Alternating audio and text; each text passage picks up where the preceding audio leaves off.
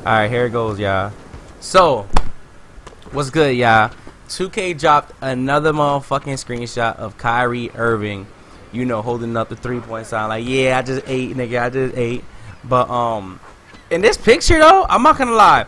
His beard's on point. His face is on point. I mean, his eye look like is like lost somewhere.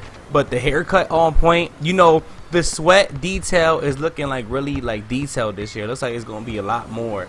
It's gonna be a lot more detailed. So I'm hoping when we play in the games, like, you know, it's like the sweat isn't like there the whole game, but as the game goes on, you see more and more sweat. You know, like realistically, like the more they play and stuff like that.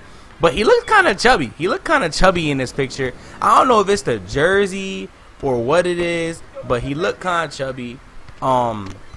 What's it called?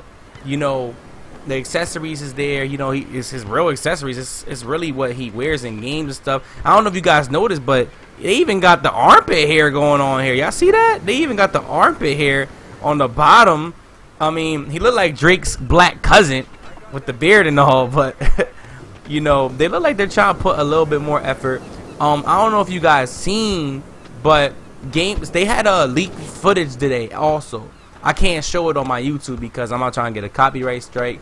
But you know, I'm trying to say, like, you know, you're gonna get a bunch, like I said it yesterday in my last video, you're gonna get a lot of bullshit ass, you know, fake ass bootleg videos. But the gameplay was tough. I'm gonna show you guys in a second on the stream, but I can't show it on the video.